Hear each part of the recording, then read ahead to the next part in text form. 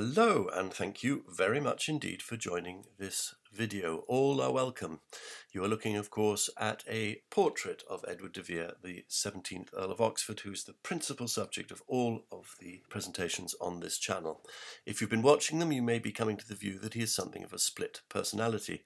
Someone who, on the one hand, gets up to great mischief, who seems to surrogate an heir by putting together his young unmarried friend, Henry, Earl of Southampton, with his mistress, the married Lady Penelope Rich. He is one who is described by his contemporaries as a horrible, detestable blasphemer, monstrous adversary, drunken atheist, an addlehead, and a railing tongue.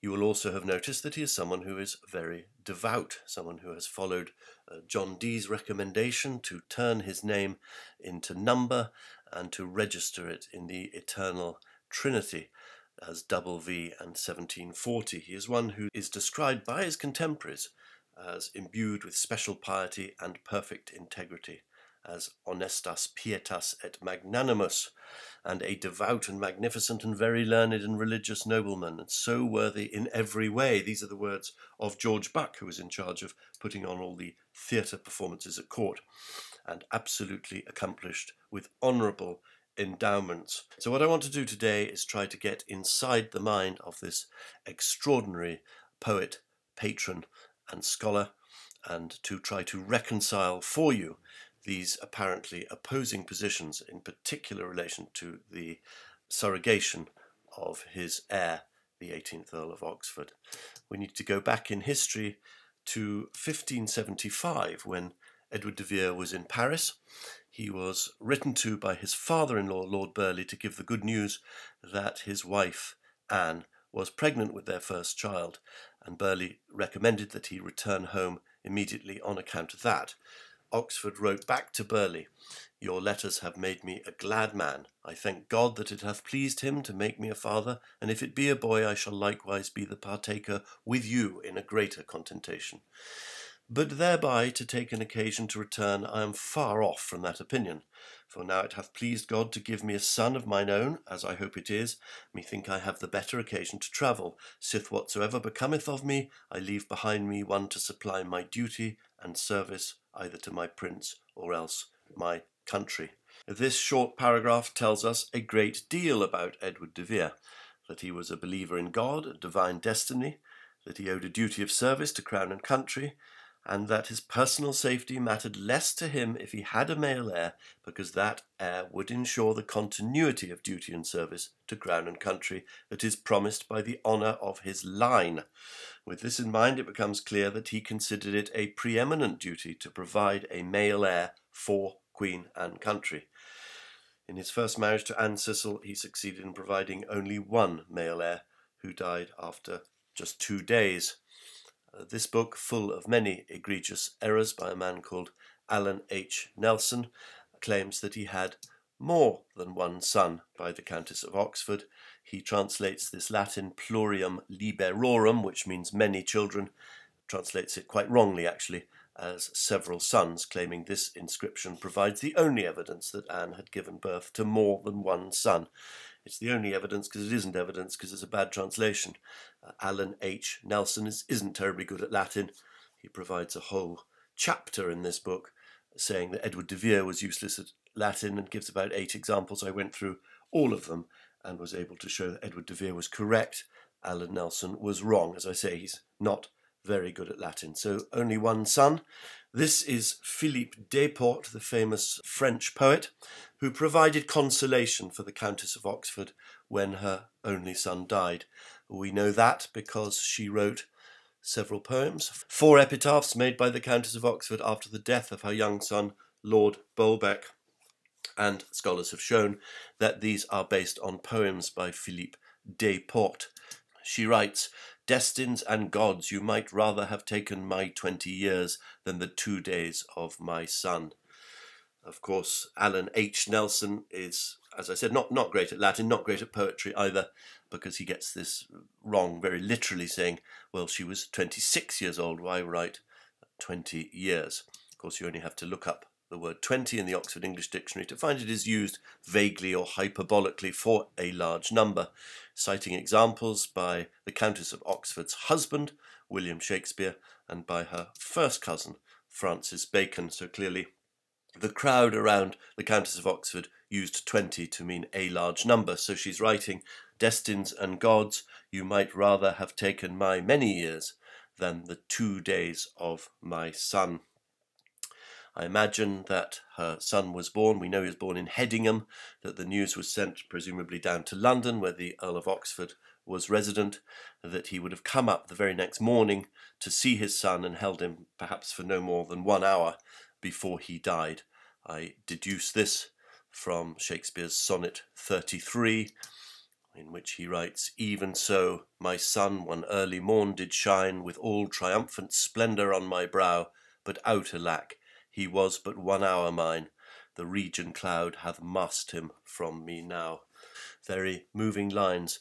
Notice this important technique used often in the sonnets of taking one word, punning with it, and allowing that pun to work both ways for a stretch, in this case of at least 4 lines, where the sun acts as both the celestial body but also as his child. We'll come to this technique again looking at Sonnet 17 presently. It's very important to understand how Shakespeare uses this and why he uses it. Helps you to understand the sonnets much, much better. Now, the Countess of Oxford, a very literary woman, found her consolation in the death of her son by reading the poems of Philippe Desportes. What then did her literary husband, Edward de Vere, what did he read for consolation? Well, I can take an educated guess about that and suggest this book called Cardanus' Comfort, published in English by commandment of the Right Honourable Earl of Oxford. The Earl of Oxford absolutely loved this book, and it contains quite a lot of advice and consolation and comfort for one who has no heir, whose only child has died, whose heir has died, etc. If we look in this book, we see that the Earl of Oxford writes a letter in it, and that he explains why this book should be published, so many may reap knowledge by the reading of the same, that shall comfort the afflicted, confirm the doubtful, and encourage the coward, and lift up the base-minded man, to achieve to any true sum or grade of virtue, whereto ought only the noble thoughts of men to be inclined. We know that he had read this book in Latin before the age of 21, and clearly it was something that meant a lot to him in later years. If we look at the first quarto of Hamlet, for instance, the king says, "See where he comes, poring upon a book, enter Hamlet." Hamlet thereupon goes into his famous to be or not to be speech, and from 1836 scholars have been saying that the to be or not to be speech is drawn very much from the book Cardanus' Comfort. It is known even to Stratfordian scholars as Hamlet's book, and of course it is the Earl of Oxford's book, but they don't like to put that 2 and 2 together necessarily. So what then did Cardanus say about someone who has no sons and about taking on someone else's son? He said, "Thy son is dead. If thy son be an infant and thine only son, why shouldst thou not then make another man's child thine? If such a one by education thou makest, thou gainest thanks of God, whose children we all be." Oxford's favourite book then, telling him that if he takes another person's son, he will gain the thanks of God. Also to bear in mind is another book which we know belonged to the Earl of Oxford, and that is his copy of the Geneva Bible, which survives in the Folger Library in Washington, D.C. Here you see a scan of Luke 9:47 to 48, and you'll see that Oxford himself has underlined verses 47 and 48.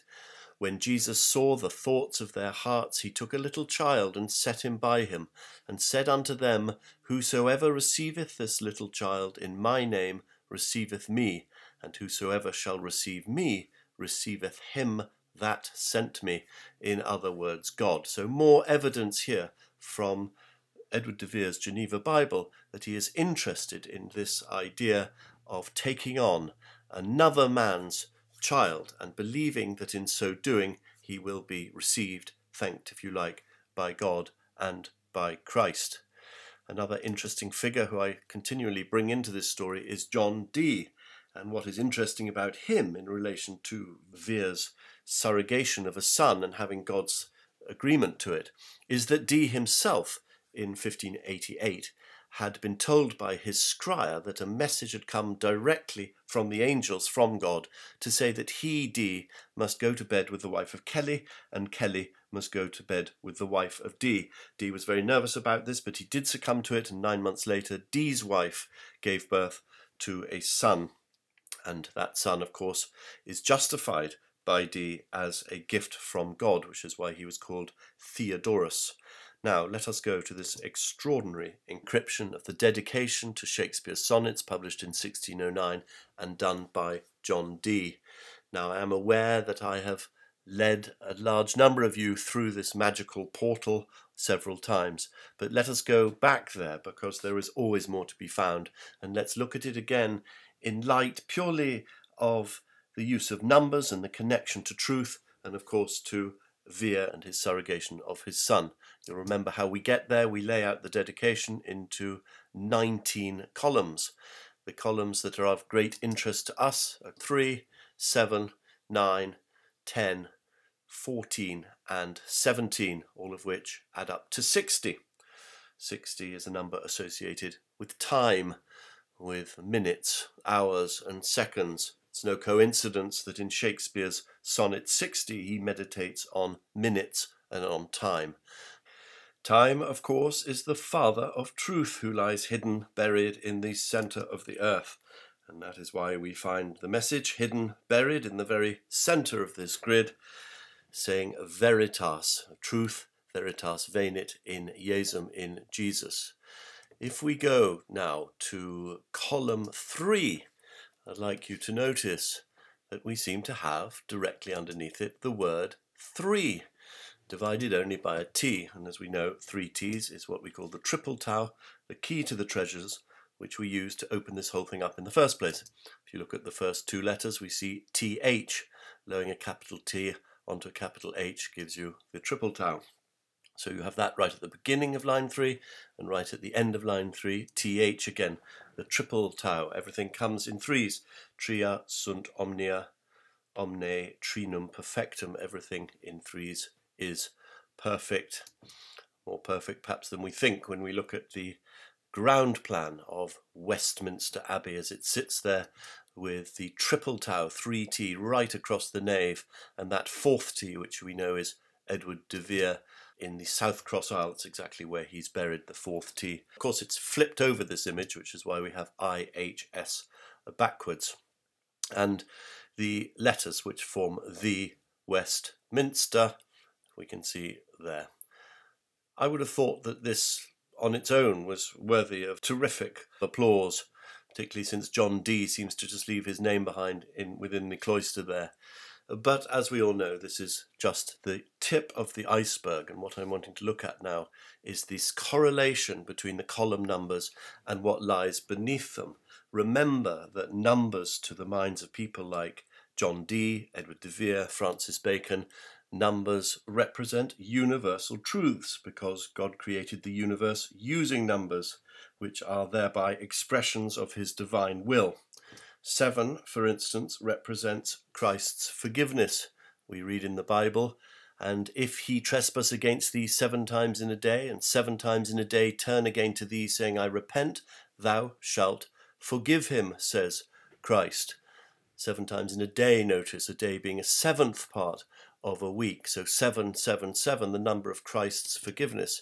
It can be no coincidence that if we draw the sign of Christ, the great Tau cross, right underneath the column 7, we find within it a perfect anagram of eleison. Christe eleison means Christ have mercy.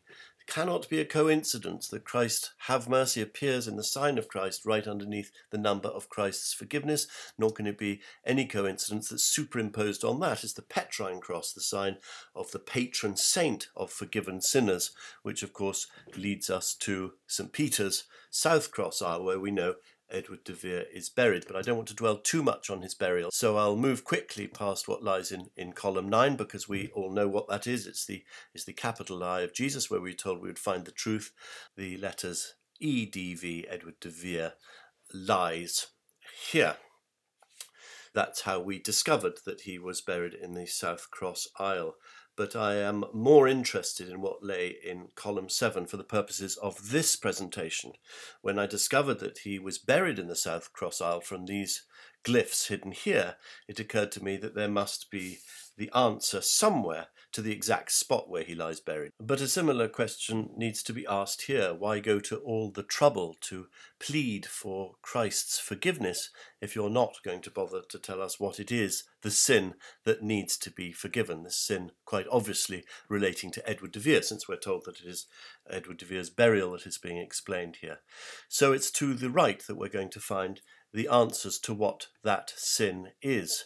Remember, of course, the crucial thing that this whole puzzle is unlocked using the triple tau, and if there is to be a large triple tau glyph here, where should it be other than directly underneath the number 9, as it is of course a representation of 9, the 3 T's, the TTT, the 3 triangles of, as we saw on the dedication. There on the triple tau you can see absolutely immediately on the central T, he lies. Is this the sin? You can see across the T's that form the wings the word paternity creeping out there. Who lies about paternity? Well, as we all know, Edward de Vere is the 4th T, so you draw that 4th T in, which says de Vere in it and sits directly above the word 4th, so we know we're on the right lines, and we read the message, heed Vere's paternity lie. The importance of this, of course, is it tells us that the sin that Vere committed was not taking another man's son as his own, but it was lying about it. Sticking then with numbers that are so crucial to understanding all this, we look at column 14. 14 is the number that represents the male line of Christ. In the book of Matthew, so all the generations from Abraham to David are 14 generations, and from David until the carrying away into Babylon are 14 generations, and from the carrying away into Babylon unto Christ are 14 generations. Christ's line mapped out by 14 generations 3 times, just as we had the forgiveness of sins 3 times mapped out by the number 7. So why then do we have a symbol of male generative power written within it? Vere's line. In what way can Vere's line be compared to the line of Christ? Remember that Vere's line is an ancient line that comes all the way down to the 17th Earl of Oxford, and then the 18th Earl of Oxford isn't his, it's not his actual son. Well, let us go back to that passage from the book of Matthew and look at the verse numbers 17, 18, talking about Christ's line, verse 18. Now the birth of Jesus Christ was on this wise, when as his mother Mary was espoused to Joseph, before they came together, she was found with child of the Holy Ghost. We know very well that Vere knew all about this particular passage. He discusses it with a friend who became an enemy called Howard. But what is obviously interesting here is that this would have given Vere the sense that what he did insofar as having a child who was not directly of his line was in some way condoned or agreed by God. I'm sure it was Dee who would have pointed these verses out to him, and these verse numbers are so typical of Dee's way of thinking. It doesn't, of course, leave the problem of the lie unresolved. If we go finally then to column 17, and we know that Vere is 17 4T, so we can make an upside down T by crossing column 17 with row 4. There we get a 17 4T, if ever there was one, and that represents Oxford, Edward de Vere, 1740. And inside it then we discover what that lie which needs forgiveness is, as we see the word sine prole m, usually SPM, standing for sine prole mascular. He is without male issue, so he has lied. Now quite clearly this whole business about forgiveness, about the lie, is what really matters to Vere. Are these sonnets in some way an atonement for that lie? I believe they are. In fact, if you look at sonnet 17 itself, you get the line, the age to come would say this poet lies. Well, we are the age to come, and that is indeed what we are saying. Let's just put that back as it was in the wonderful three triangles as it was designed, and go, shall we, to Sonnet 17, because it's an extraordinarily interesting sonnet that tells us a great deal, starting with the number 17. Obviously it's 17th sonnet, and the double V. Remember that V in Latin gematria is worth 20, so 2 V's are 40, so we have 1740, identifying straight away, of course, Edward de Vere, who is this poet who lies. Who will believe my verse in time to come if it were filled with your most high deserts? Remember how we just looked at Sonnet 33, where he uses a pun on the word sun to talk about both the celestial body and a child for 4 lines, carrying on that double meaning. Is exactly what he's doing here. Every time Shakespeare in the sonnets talks about lines, his lines or his verse, be very wary, because they have double meanings. His lines, of course, his literary lines, but also the lines of descent, his veres, and you see that in my verse, which is clearly a perfect anagram of my veres. Don't dismiss anagrams. Remember that anagrams are connected to gematria, that the verse and veres have exactly the same value to them, and therefore, in the mind at least of Vere, of John Dee, of Bacon, of all these people, there is a divine correspondence between verse and veres. Who will believe my veres then in time to come, my line of descent, if it were filled with your most high deserts? Though yet heaven knows it is but as a tomb which hides your life and shows not half your parts. He's talking about hiding. Rosalie, the man he's addressing, hides your life. Actually, if you look at this line, which hides your life, shows not half your parts, you notice that it actually contains the name Rosalie, not once, in fact, but twice. Coincidence? Well, look at this line. So, i.e. in this way, so should my papers, yellowed with their age, contains the name Rosalie, not once, but twice. To understand this, we must go to the final couplet. But were some child of yours alive that time, you should live twice in it, comma, and in my rhyme. I stress that comma because most people don't even notice it, and they interpret it as you should live twice, comma, in it and in my rhyme, i.e. you just live twice. But no, twice in it, and therefore twice in my rhyme also, i.e. 4 times, the 4 hidden Rosalies we've already seen in the lines above. How does that work? Don't forget he is addressing the fair youth, the Earl of Southampton, Henry Rosalie. This is the last of the so-called procreation sonnets, and he's already said that if you have a baby for love of me, you will live in it. In other words, you will effectively live twice, and you will live obviously twice in my rhyme, once by virtue of the fact that you are memorialized in my immortal verse, and don't forget that the my rhyme of the final line is alluding to my verse, my veres of the first line. So you'll live once in my literary lines and once in my lines of descent, in my veres. So you can see that these 4 hidden Rosalies are not just coincidence. If we go back to this extraordinary encryption by John Dee, we see that Dee has written his name there on the diagonal, not just to show off. He's doing it, I think, for a very good reason. He's trying to draw your attention to the diagonals, trying to make you look for other information on the diagonals. What he has done is to tie all these 3 remarkable glyphs together under the heading of the only begetter, to let us know who the only begetter of the ensuing son is, and he's done it on the diagonals. So if you look very carefully, looking at diagonals only, you see H-E-N, R-I-E, that gives you Henry. Keeping to the diagonals, W-R, keeping to the diagonals, I-O-T-H, just above it, E-S-L-E-Y, the only begetter, Henry Rosalie ipse, meaning himself. Henry Rosalie himself, the only begetter of the ensuing son. One simply cannot help but marvel at this work that has been done here. Every time I show you one bit, I'm showing you, as you now know, the tip of an iceberg. We remember that the Westminster Abbey is sitting over in the left-hand corner, and forgiveness of sins in another, and where he's buried. Absolutely extraordinary when you think that all of that is made just to fit inside these three triangles. Now, there's one question I think I have left unanswered.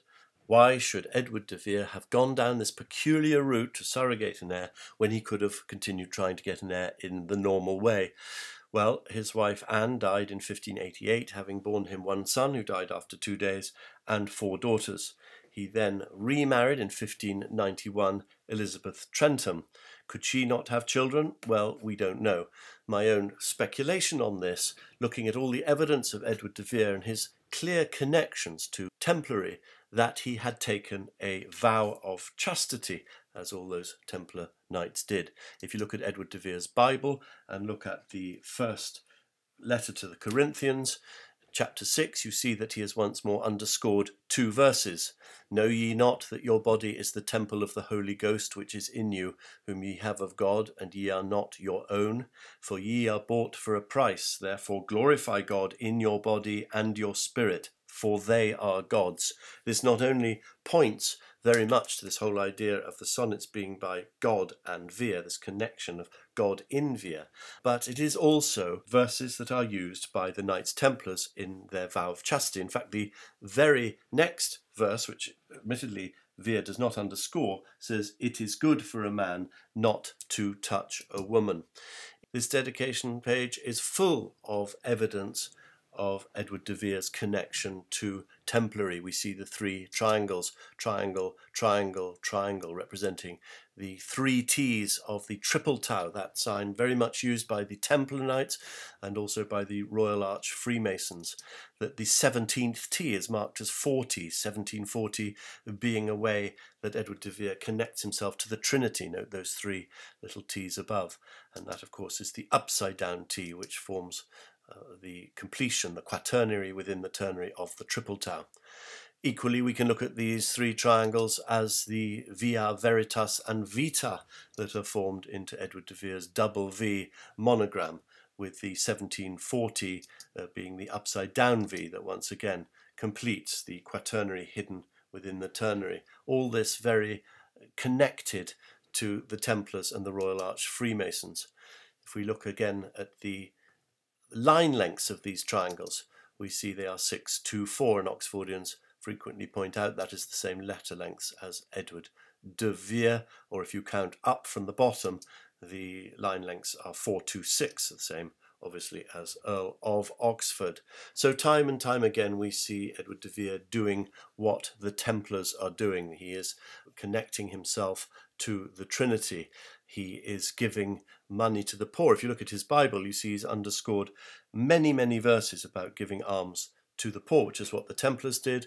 And of course, the Templars undertook a vow of chastity. I am, of course, speculating, but that is what I believe happened. Perhaps he took his vow of chastity aged 40 on the 17th of April 1590. Work that one out. I hope you've enjoyed this. I hope it hasn't been too complicated or too esoteric. It would be wonderful if you shared, subscribed, and pressed that bell button to get this whole message going. Thank you very much indeed for watching.